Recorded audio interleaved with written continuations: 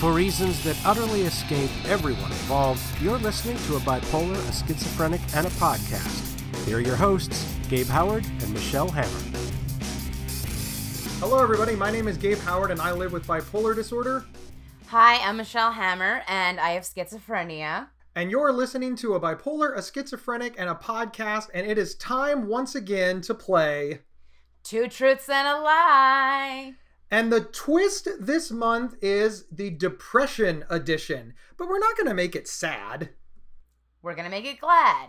We're going to be glad about depression? No, I was just trying to make it like that commercial. But we're going to share two truths and one lie about depression because that's what we're playing. So your description of what we're doing is also the title of what we're doing. So you're defining the word with the word. You know what? I'm a smart girl, Gabe. I went to college. Yeah, you went to college on an athletic... Did you? You went on an athletic scholarship. No, I did not. Then you got hit in the head with a lacrosse... What is lacrosse played with? Oh my God, I can't even. A football, Gabe. A football. Then why don't they just call it... Michelle, you go first. Okay. I wanted to go with a really depressing story first. So in college, one is required to attend class. But when you are depressed, you don't want to attend class. So sometimes, being an art major like I would go to art class because that's fun. Yeah, you get to draw. Fun. It was fun until your teacher told you that your art doesn't look good or whatever. I digress. But there'd be times where I'd just be in my bed like, I'm not going to class. I'm sad. I'm not going to class. I don't want to go to class. And my roommates would come in my room like, hey, like, you have class right now. Like, why aren't you going? And I'm like, I just don't want to go. I don't feel good. I don't want to take these stupid liberal arts classes. Like, why do I have to take government? I don't want to take government. That has nothing to do with me being an art major or anything. Government is just like not a class I want to take, which I do realize is a really stupid thing to say considering government is very important. But I wouldn't go to class because I was depressed.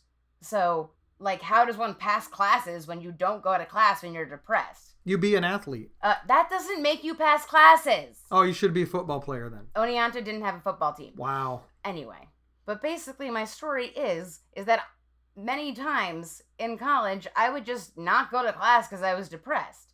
I think that's actually pretty common in college when you're a freshman or, you just start college and you're like, I don't want to go to class. I'm sad. I hate this class. I'm not even doing well in class. I don't want to go. And then you get your report card and you're like, oh, maybe I should have gone to class a little bit more. So your story that you took that long to tell is didn't go to class because I was depressed. Yeah, but I wanted to elaborate the story because my roommates would come in my room and say, I will drive you to class, just go. And I'd be like, no, I'm sore from practice. I need to lie down. And they'd be like, I'll drive you there. You don't even have to drive yourself.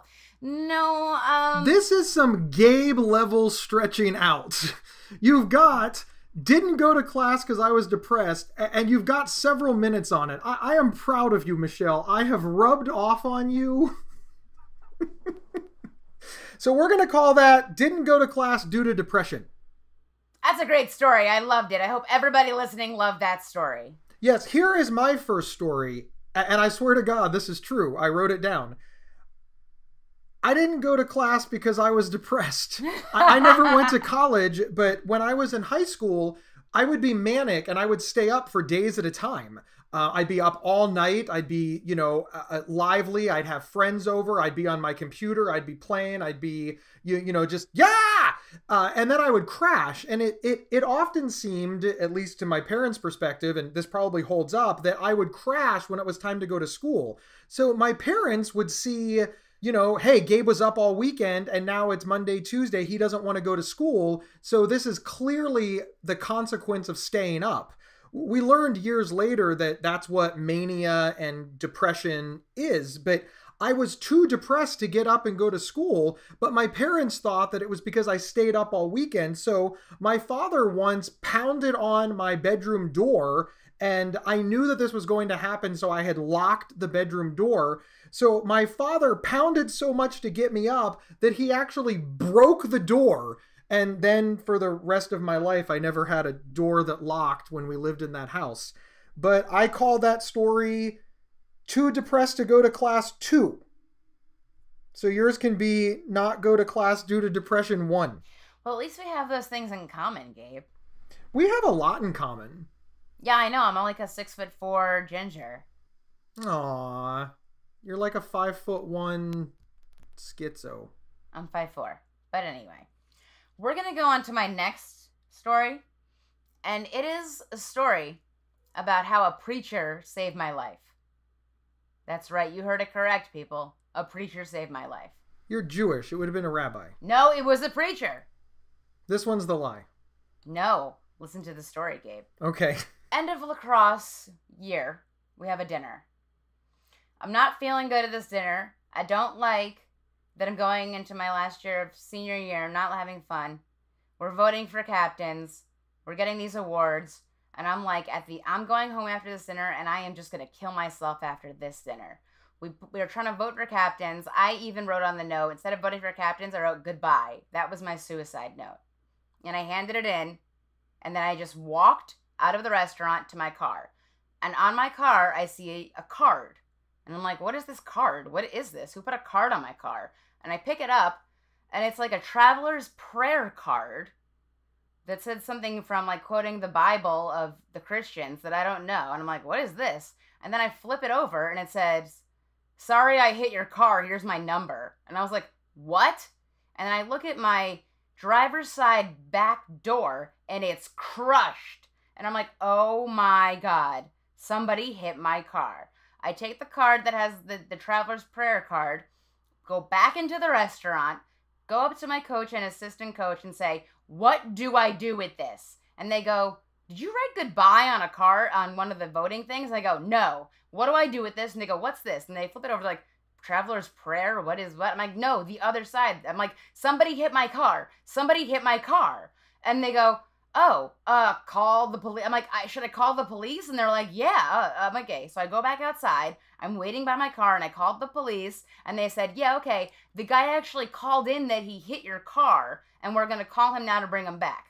So I'm just waiting outside my car. Everybody doesn't know what I'm doing. They're driving out, and they're like, what are you doing right now? And I'm like, somebody hit my car. I have to wait for the cops. Everybody just thought I was just being a bitch, and then I was in a bad mood. But really, my plan was to go home and die, but this preacher got in my way by hitting my car. So I'm waiting by my car. The cop shows up, and he's talking to me, and then the preacher guy with his car shows up, and he's like, he's over there. I'm like, I don't want to talk to him at all. You talk to him. I need to go home and take my medicine. And the cop's like, what's your medicine for? I'm like, because it makes me not freak out. So he's talking to the preacher. I found out the preacher is driving a rental car from Canada. But then I just go home, and I ended up not fulfilling my plan of trying to kill myself because pretty much it got thwarted by the preacher that hit my car. So if he had not hit my car and put this whole big wrench in my plan, I could have been dead. So a preacher saved my life. So, just to make sure I understand, the only guy who could ever reach you was the son of a preacher man. There was no son of a preacher man. Yes, he was. He was a preacher. He was a preacher from Pennsylvania driving a rental car from Canada. And he backed up into my car. We will call that story Preacher Saved Michelle's Life. Preacher saved my life. Crushed my door. But saved my life. My second story is also about suicide. I swear to God, I'm not copying you. It's just when you're dealing with depression, suicidality is going to come up. When I was at my worst and I was planning my death, I was planning on dying. I did a bunch of weird things. One, I rented an apartment. I wanted to kill myself in an apartment so I didn't stigmatize the property of my house because I wanted to make sure that it could get sold and that the money could be distributed to my family. Along those same lines, I had a life insurance policy, and the life insurance policy was 3 times my annual income, which for those playing along at home was pretty high back then. And I wanted to ensure that this money did some good. I had people that I wanted to leave it to. Taylor, who is the father of Lenny, who I call my loophole granddaughter. I wanted to make sure that he got some money. I had nieces and nephews, my parents, grandparents, because I really thought that the only good that I could do was just to give this money away. And it was a sizable amount. But I had heard somewhere that if you died by suicide, they weren't going to pay. Insurance companies didn't have to pay. So in my depressed state, planning my suicide, I called the insurance company and I asked them if they paid off on suicide. And the lady said, well, let me check. And she saw that I had the plan for almost 4 years. And she said, yes, there's only an 18-month rider that it doesn't pay. So yes, if you die by suicide, it will pay off. And I said, okay. And she said, do you have any other questions? And I said, no. And then she had me take a customer service thing online, which I did, and I gave her all 5s. So my second story is called Insurance Company to Ensure Payoff After My Suicide. This woman didn't tell you to call the doctor? No, they just handled it like it was nothing. She answered all of my questions. She asked if she did everything right, and I took a little survey, and it got disconnected, and I took the paperwork that I had, and my plan was to leave all of this on the kitchen table so that, after I died and my family was relieved of me, because I believed that they would just be so relieved that I was dead that they would just want me to be organized so that they could get it all of my money, because that's all I thought that I was good for. Okay, either this story is not true or this is the most ridiculous thing I've ever heard, that woman would not help you at all and say, oh yeah, if you die by suicide, they still get the money. I feel like that's the biggest red flag I've ever heard in my life. Well, only time will tell, Michelle. So as it stands right now, we have not go to class due to depression, 1, versus too depressed for school, 2. And preacher saves Michelle's life versus called insurance company to ensure payoff after suicide. So this third story gets a little intense. Oh, it gets intense now, does it? Okay, so one night I overdosed on my medication and I fell asleep, passed out.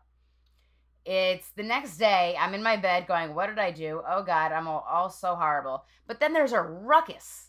There's just a ruckus. And I hear, there's people with guns outside. And I'm like, what the hell is going on? Why is there guns outside? I think somebody's coming after me because somebody found out something that I tried to die. But really, we look out the window, they were pointing guns everywhere, yelling, get back in the house. The SWAT team is in front of my neighbor's house. You would think a SWAT team would surround an entire house. No, the SWAT team with guns, full armor, shields, and everything is outside my neighbor's house.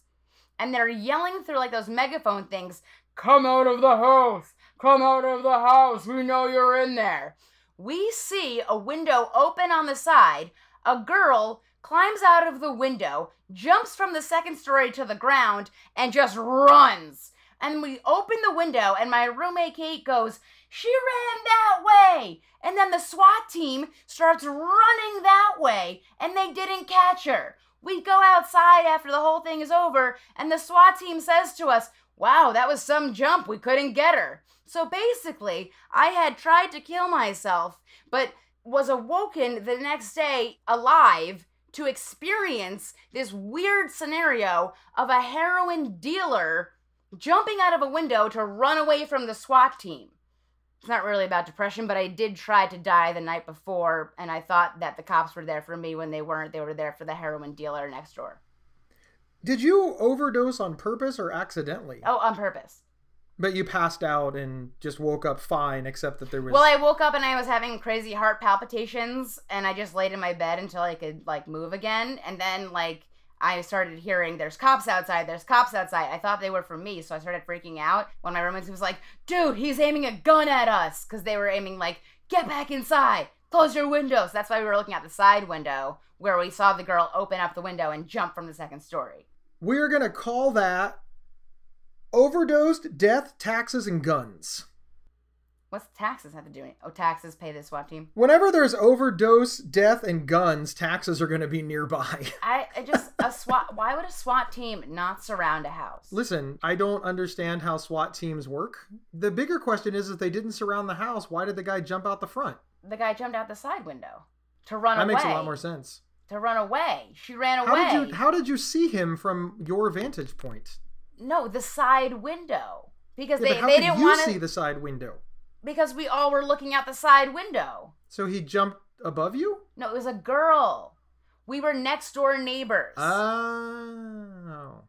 And you remember all this even though you were overdosed. Oh, yeah, because we talked about it forever. That's fair, right? Because I told her, because Kate, who yelled, she ran that way. I was like, that Biddy is going to come after you. She's going to know you did that, and you better watch out, because she knows that you yelled at the SWAT team where she was. Because people had been, like, doing heroin in, like, the Friendly's bathroom, which was, like, the next building over. Because, like, they were finding hypodermic needles in the bathroom at Friendly's, and they were like, where are people getting heroin from? And apparently this girl, our neighbor, was a heroin dealer, and they sent the SWAT team. Hey, it's time to hear from our sponsor. We'll be right back. This episode is sponsored by BetterHelp.com. Secure, convenient, and affordable online counseling. All counselors are licensed, accredited professionals. Anything you share is confidential. Schedule secure video or phone sessions, plus chat and text with your therapist whenever you feel it's needed. A month of online therapy often costs less than a single traditional face-to-face session. Go to BetterHelp.com/Psych Central and experience 7 days of free therapy to see if online counseling is right for you. BetterHelp.com/Psych Central.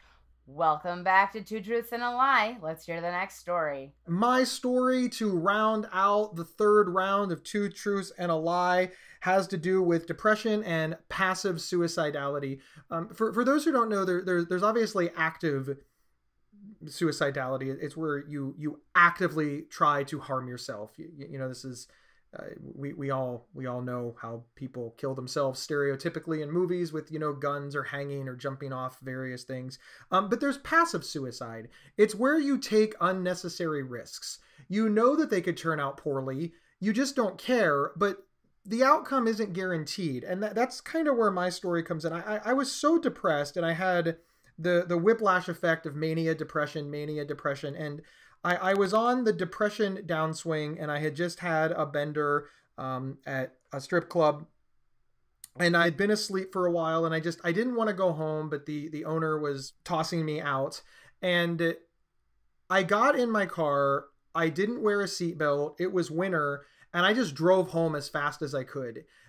And when I say as fast as I could, I mean I didn't stop for stoplights. I ran through intersections without looking left or right.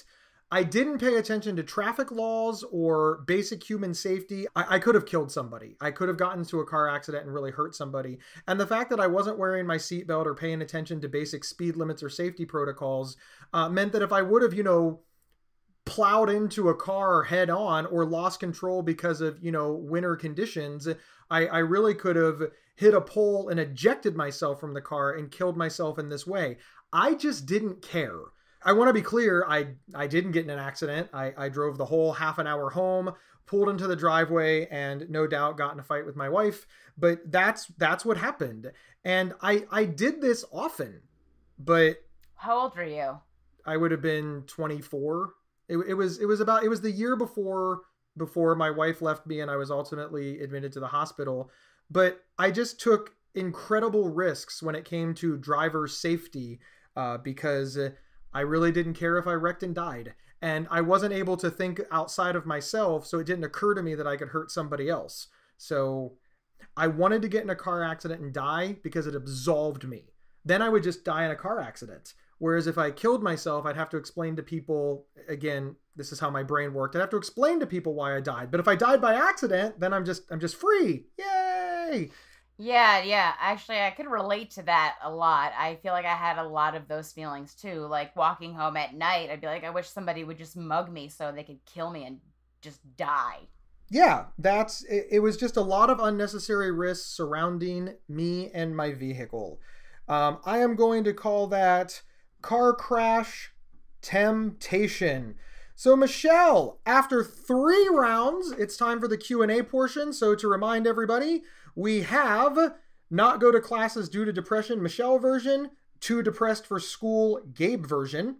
The second round is preacher saved Michelle's life versus called insurance company to ensure payoff after suicide. And then the final round was overdose, death, taxes, and guns, which is Michelle's story, versus car crash temptation, which is Gabe's stories. As always, I will allow you to ask the first question to try to tease out which is the truth and which is a lie. Dun, dun, dun. Okay, so your dad, you said, broke your door. Why did you never fix your door? I don't know how to fix anything. How did it break? Did it break on the hinges? Did the hinges break, or did the door have a hole in it? He broke the door frame. Oh, the door frame. I think that it broke by pounding on it. He just pounded on the door until it gave in. Okay. And then the suicide phone call insurance. So how much money were you going to get? 3 times my annual salary. And why did you rate the woman 5 stars? She answered all of my questions and she did a good job. I was singularly minded. I just needed answers to this question because I wanted to make sure that it was clear. My other question is, where was that covered in the contract? Because I had the contract because, this was way back when things still came in paper. So they had mailed me the contract that I kept in my filing cabinet so that it could be accessed by my wife. That was the plan. But I wanted to leave it out so that whomever handled my estate after I was dead had it. Okay, and then in your last story, how fast were you driving? Oh, I had, at that time I was driving, it was a Ford, but it had a V6 engine, and I was driving as fast as I could, but I went over 100 miles an hour routinely. As you know, you've driven with me, Michelle. Yes, I have. So yeah, that's why I was asking that question. yeah, it's harrowing. Harrowing? Harrowing. Okay, now you ask me questions. You didn't go to class because you were depressed. Well, I didn't want to go to class because I thought they were so stupid, those stupid liberal arts classes. I just want you to know that if you think that's the lie, it's not. I guarantee that you were too depressed to go to class at some point. So just in case you think that's the lie, you are a liar. That's not the lie. So my next question is, Preacher saved Michelle's life. Yes. So you were planning on going home and ending your life, but somebody damaged your car and you waited around for the police report? I had to call the police to find out what happened, and they said the guy called in. Because he hit my car. Why? What do you care? Insurance, blah, blah, blah. You're not going to be around. I don't know. I guess I was thinking of the future. But that's my point. You weren't thinking of the future. I think that one's the lie. Is that your guess? That is my guess. You're wrong. Really? You are wrong. This is actually this is how messed up a suicidal brain is. Because as you said, you were planning on going home and ending your life. But then you had to stay there and take care of this for the future. Those two things are mutually exclusive. Because if Michelle Hammer is dead, the future is irrelevant and this is not your problem. But for some reason, you still considered it to be your problem, even though your plan was to go home and die. That's messed up thinking. I'm thankful that it happened because now I get to host a podcast with a crazy schizo. But you do recognize how messed up that is. I see the contradiction in there, and that makes a lot of sense. But I don't know how to explain it because it does make no sense. Why would I want to fix my car? But I did. I don't know. Yeah, well, that's my guess, and clearly I have got it wrong. But you have not won yet because now you have to figure out which one is the lie. The second one. Called insurance company to insure payoff after suicide? Yeah. 100% true story. Damn it.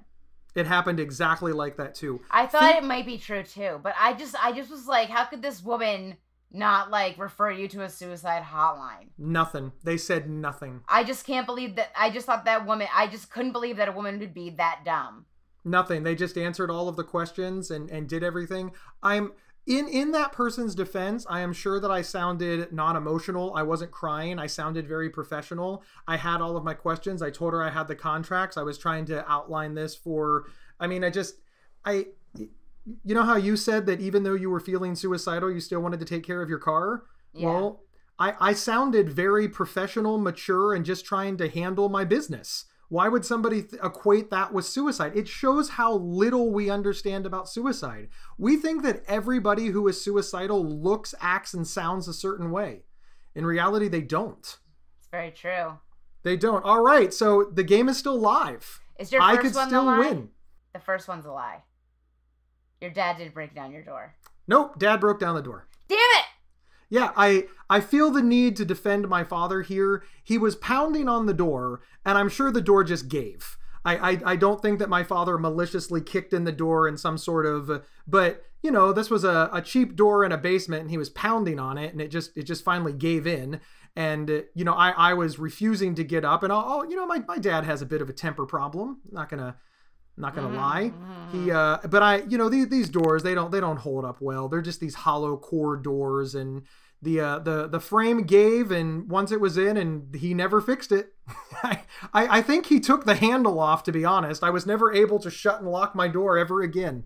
Yeah, see, I thought the third one might be true because it does seem reasonable to do something like that when you are suicidal, and I know that you can drive really fast. So that's why I thought that was true. I could, see that happening. And this is why I picked that story. I took a lot of unnecessary risks. I did a lot of drugs. I didn't bother to check needles. I just on and on and on. I can't begin to tell you. I jumped off a roof.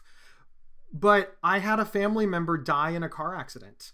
And that, even in my bipolar, manic, depressed, messed up brain, I always remembered my aunt who died in a car accident, and it made me respect cars very much. I'm not saying that I didn't drive fast. Of course I speed, but I never took unnecessary risks with my car, outside of being a teenager and stupid, but that never would have occurred to me because in my family we have a phrase that if my aunt wore her seatbelt, maybe she'd still be alive. My parents pounded that into my brain. We always wore our seatbelts. My father's a truck driver. He pounded into our brains how easy it is to hurt somebody with a vehicle. And as messed up as I was, I could never get over that training. It was just innate. You haven't guessed my lie yet. I think that your lie is too depressed to go to class. It is. Yeah, that's bullshit. It's bullshit. It's bullshit. I always went to class. I never missed a class. Unless I was excused for being in the hospital. True. So this begs the question. And you think I would ever go, oh, my leg hurts from practice. I don't want to go to class today. I would never do that. This begs the question. Did they catch the heroin chick? I have no idea if they caught her. Did you I don't know. We didn't look it up in the news. I have no idea. What's funny is that when she jumped from the second story, she left a flip-flop. She lost one of her flip-flops. So then we took the flip-flop and we had it in our house for a really long time. Just to have the flip-flop. And one day my roommate Wendy was like, whose flip-flop is this? We're like, oh no, that's the heroin dealer's flip-flop. And she's like, why do we have this? And I'm like, just throw it out.